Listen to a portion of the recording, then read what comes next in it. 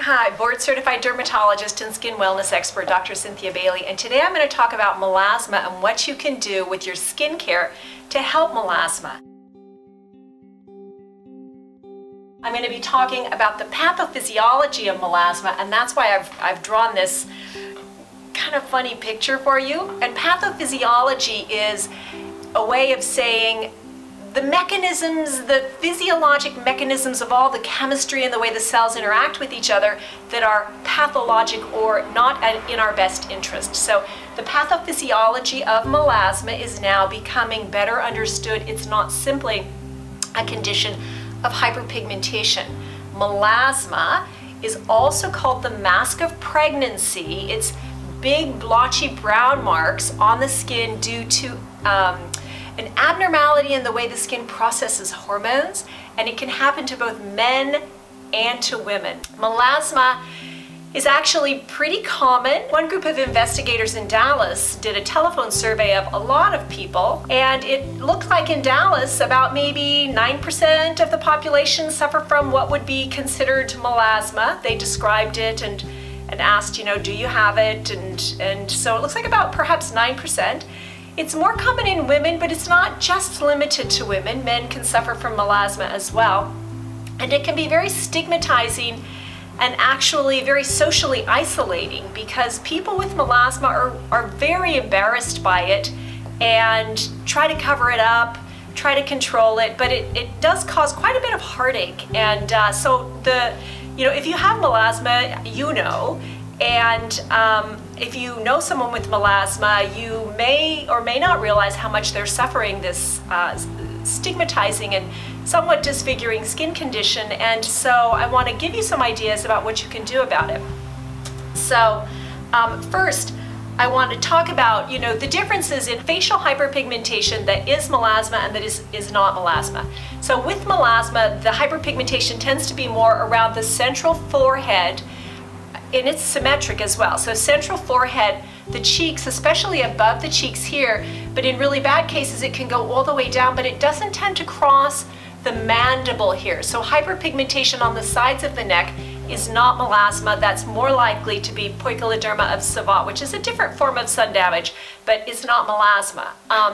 In addition, you can have it on the upper lip here, and symmetrically on the lateral aspect of the eyebrows. Importantly, melasma does not enter the orbital rim of the eye, so the part inside the bony boundaries that constitute your orbital socket.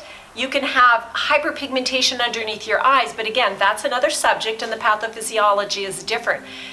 And it's important to know, because the pathophysiology of melasma isn't just blotches of hyperpigmentation, it's actually far more complex. So other forms of hyperpigmentation, you can have that is not melasma, include hyperpigmentation from acne scars called post-inflammatory hyperpigmentation, or hyperpigmentation from rashes. You can have dandruff in here and you can get a hyperpigmentation from that, but melasma typically spares the dandruff area here. So the little groove along the nasolabial folds is often spared by melasma. You can have something called lichen planus pigmentosus, which is a rash that has a sort of brawny gray discoloration and would require a trip to a doctor to get that diagnosis straight. You can have hyperpigmentation from allergic reactions to medications, including allergic sun-induced reactions to medications. Again, those would require a trip to the dermatologist for a diagnosis. Melasma is that symmetric, blotchy hyperpigmentation that occurs on the face, typically doesn't pass the mandible here, and is seen more commonly in women, is related to estrogen, but not just the presence of estrogen. It's actually something to do with the estrogen receptors in the skin. And so it has also been called the mask of pregnancy. It typically shows up around the time hormones start, and typically subsides around the time that hormones subside at menopause. And if you have melasma induced by being on birth control pills or hormone supplements, you actually have to stop them altogether. It's not a matter of, gradations of hormones. It's actually, sort of an on-off switch in a way. So it's complicated. And what else is complicated about melasma is there are a number of inflammatory aspects to it. So there's pigment production, but there's a lot of inflammation that drives melasma and that we want to address as well. It's why we can't just try to, completely stay out of the sun and expect it to be entirely turned off. So I'm going to turn to my highly schematic drawing. Here is the dead skin cell layer, and these are dead cells up here, so they're just sort of like a line or a crust that's on the outside of us. And here's our living cells called the epidermis, and the basilar layer of the epidermis with this thickly bounded membrane here. Here's the dermis with blood vessels, and then here's our fat. So this is our skin. And what happens is we make pigment by virtue of an enzyme called tyrosinase. And tyrosinase is located in our pigment producing cells, which are in the epidermis, and those are called melanocytes. And so in response to light and sometimes just natural physiology, the melanocytes make melanin by virtue of tyrosinase, and it's transferred either into the living cells called keratinocytes and then carried up through the dead skin cell layer. And knowing that's important to understand some of the recommendations I'm going to have. So the melanin granules are passed into the keratinocytes and transit up into the dead skin cell layer. But in melasma, there's actually a UV-induced abnormality in this important basement membrane that would normally keep all your pigment up here, and it allows pigment to drop down here and be picked up by your scavenger cells, which in this case would be called melanophages, and they pick up stuff in the skin that doesn't belong there. They're like our little, I like to think of Pac-Man, but that might date me, little garbage collector cells. And so they're down here and they're filled with melanin granules, and they're really hard to treat once it gets down there. So prevention with melasma is really important, and the knowledge that the melanin is down here and that part of it was a disruption of the dermal junction, the epidermal dermal junction here, that's all really important in terms of understanding why you need a pretty big approach when it comes to addressing your melasma.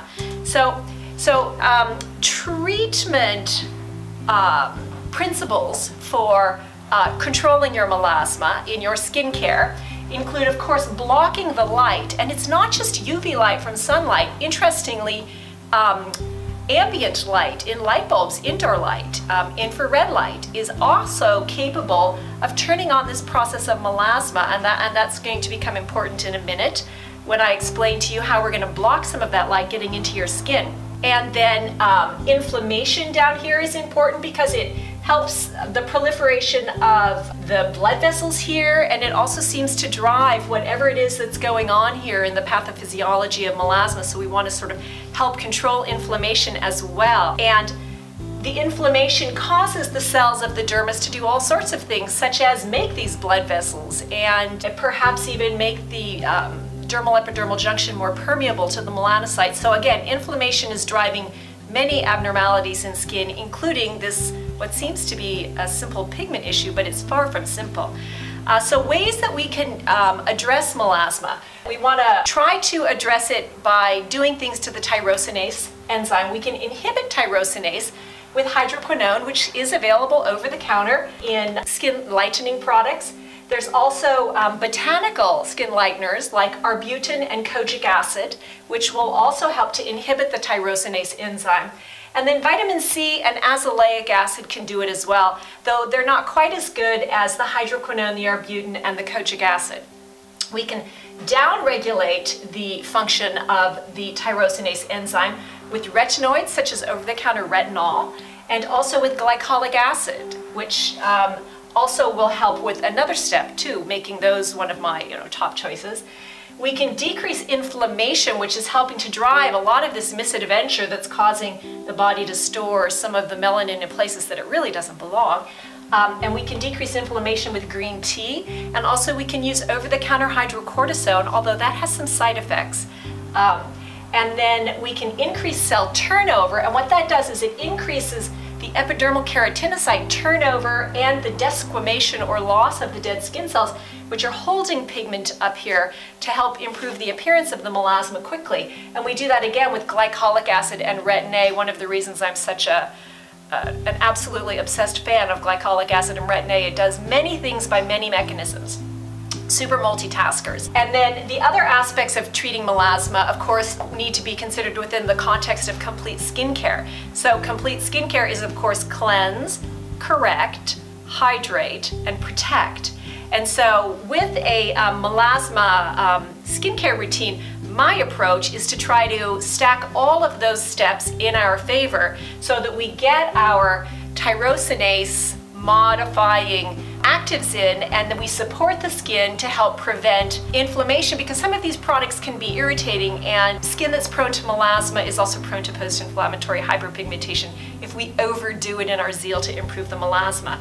So when I have people craft a skincare routine for melasma, I want you to pick a cleanser that gets your skin really clean but doesn't overdo it. So I don't want you to use an irritating cleanser in your effort to get, you know, your barrier really ready to absorb actives. I want you to pick something that fits your skin. If you have oily skin, you have more latitude in the cleansers that you choose, you know, a natural soap if you're inclined towards natural products, or a foaming cleanser. If you have sensitive skin, then you would want to pick a pH balanced synthetic detergent called a Syndit for cleansing your skin. And you may want to do a secondary cleansing step with something gentle like a witch hazel based toner to help remove oil without irritation. And then you want to, for correct, you want to use your correcting products. And so, you know, 2% hydroquinone is a great option. The botanical arbutin and kojic acid are great options. And then I actually would recommend that you focus on getting in your green tea for the anti-inflammatory effect. And I tend to like things going from thin to thick just for percutaneous absorption. So often you can find thinner products here, and green tea products may be thinner as well. And then your retinoid and your glycolic acid would go on after that. And the glycolic acid I like during the day because the retinoid goes on at night, because retinoids, like retinol, are inactivated by light, and so you need to use them at nighttime. So I put the glycolic during the day. Now, if you have super tough skin, you can actually stack your glycolic twice a day, but I would not recommend that. And because both of these products can be irritating, I would recommend starting with one gingerly, you know, dip your toe in it, see how you're doing with it, not your toe, but, you know, gingerly sort of begin your skin with it, see how it goes. As your skin acclimatizes, it's like weightlifting, you know, as your skin adjusts and acclimatizes, you will be able to increase the usage. Maybe you start every other day, every third day, you go to every day, and then you can add the other ones. Say you start with the retinoid, then you can go with your glycolic. And then moisturize. You know, if these products didn't come in moisturizing basis, you need a good moisturizer, because if you're starting to irritate your skin, you're going to be ruining the integrity of the skin barrier. You're going to end up with irritant dermatitis, which, if you're prone to melasma, may end up hyperpigmenting. It can become a terrible vicious cycle. So hydrating is really important. So pick a moisturizer that your skin likes. And then blocking light is really important. And so I'm a zinc oxide fan. I think it does the best job with broad spectrum protection.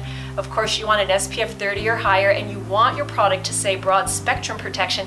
But now we also know that you want iron oxide in your skincare routine. So iron oxide can come in your sunscreen, and actually you're going to start seeing more sunscreen products with iron oxide in them to block visible light for the purposes of helping people with melasma, because it's such a common problem. But you can also get iron oxide in your mineral makeups.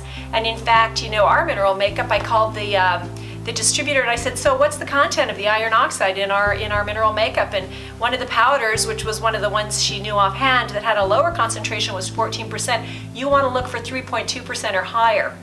So if you're using mineral makeup on top of your zinc oxide sunscreen, you're already starting to get some iron oxide in your skincare, and eventually you're going to start to see even more specific definitions.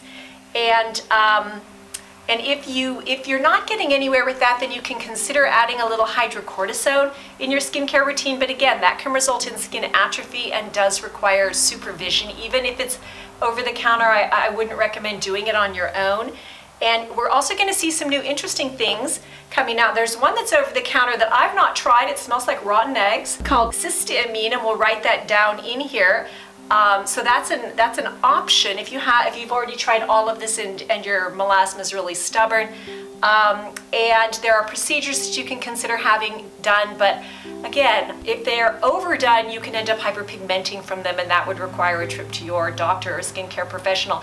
And you want to be on down-regulating and inhibiting tyrosinase products if you're going to think about doing anything to your skin. So I hope that helps. It's a very comprehensive look at what's new in melasma and what you can do to craft a skincare routine to help your melasma. Thank you. And I'm going to put also at the bottom of this a link for another post that I've written on melasma to give you a little more information. And if you found this helpful, please like the video, share it with your friends, and consider hitting that red button for subscribe. So thank you very much. Bye-bye.